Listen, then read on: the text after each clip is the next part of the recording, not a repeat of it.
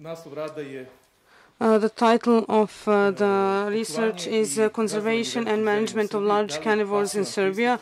Can a passive approach lead to a positive outcome? A passive approach I will explain later, but first of all I would like to introduce the problematics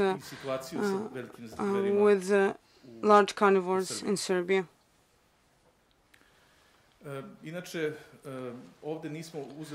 We did not take into consideration the wolverine nor the jackal because it is only in recent time that has the golden jackal come into research. We wanted to speak of bear and lynx and wolf. The population is similar as in Europe. As for the question, what is the situation in Serbia? There is a paper from 1887. He spoke of a situation which is practically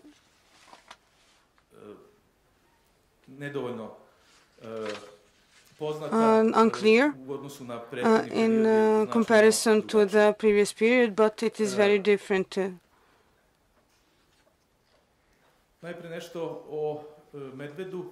First of all, about the bear. The bear is the least familiar of the three large carnivores in Serbia, and more intensive research of the bear started before 8 years ago. Before that, we knew that the bear is present in Serbia, and we even hunted it, but scientific research did not exist. Unlike the wolf, which in some hunting statistics was mentioned, and the lynx, which in the 1970s and 1960s was researched by Professor Đorđe Milić. There is approximately 65 individuals, if we do not count the territory of Kosovo and Metohija. The population is stable, and we even have data of a small increase in population abundance in the last years. Legislation protects bears, and hunting regulation protects bears during the whole year. The problems which the bears have in Serbia is illegal hunting, damages from bears, and the perception of people is relatively positive. People who come from villages and who have crops have bad opinions of bears. Later on, I will show you the distribution of bears in Serbia. As for wolves, in Serbia there is approximately between 800 and 900 individuals, and approximately 200 individuals are hunted yearly. As for protection, and the hunting status of wolves is interesting because the law on environment protection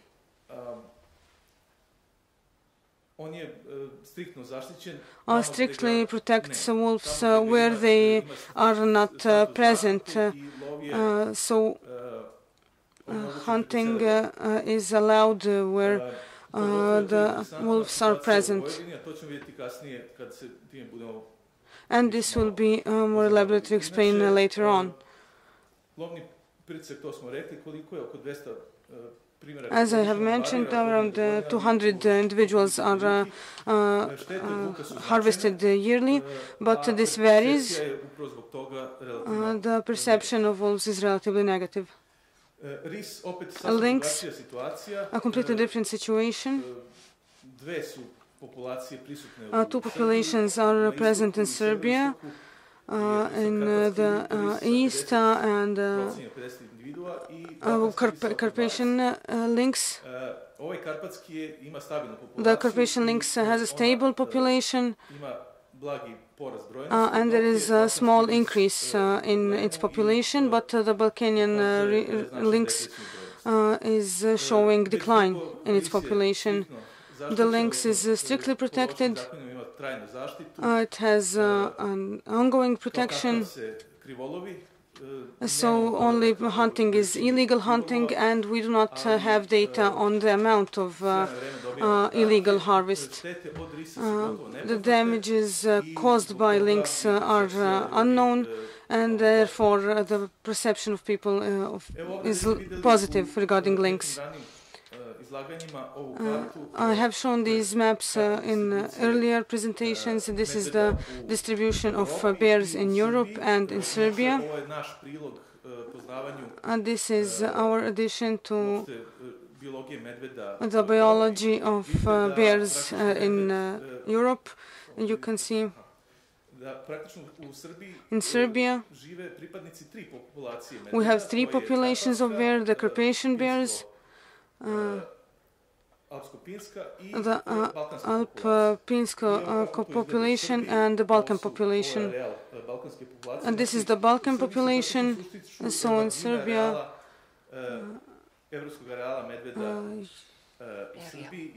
the area of populations is as follows.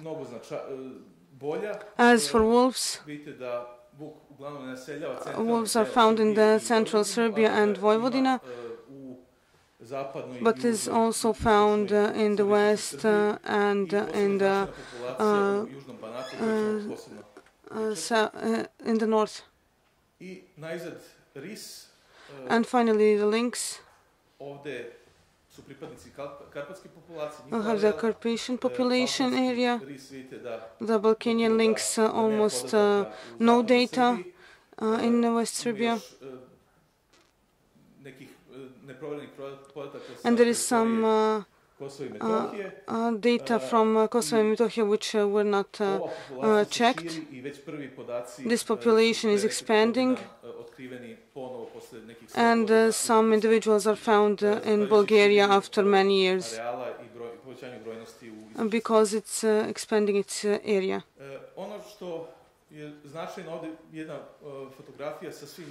This is a picture with all of our bears, which there are also lions and wolves. This is a bear from an enclosed area. We did not want to find something about large carnivores, but we wanted to stop a problem with the introduction, import of bears from Slovakia. During these years, there have been many researches. This is the project of translocation of two bears from the west to the east of Serbia, which was realized in 2005 and 2006. One of these two bears was marked by a GPS device, GSM, and this is the bear called Milica, and the other bear was called Đura. This is maybe not the first time in history, but the first time in the last 10 years that two ministries collaborated on a project. We were also supported by the Norwegian Foundation for Research, where NGOs helped us research large carnivores in Serbia from 2006 to 2009. The agricultural faculty from Belgrade helped us, and the Institute for Biological Research also had a project which dealt with the damages and the possibility of reduction of damages caused by large carnivores to domestic animals.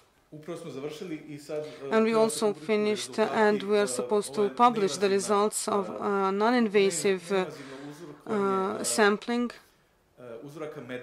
of bears for genetic analysis, where we genetically profiled part of the population of bears in West Serbia. And these are pictures taken during 3 projects which are ongoing, but in the first and second phase of between the first and the second phase of the 3 which were planned, there was a pause of 2 years. The second problem concerning the management of large carnivores is the human perception and the human dimension in that aspect. So we have bear hunting, which is illegal bear hunting, which is almost no longer found in Serbia,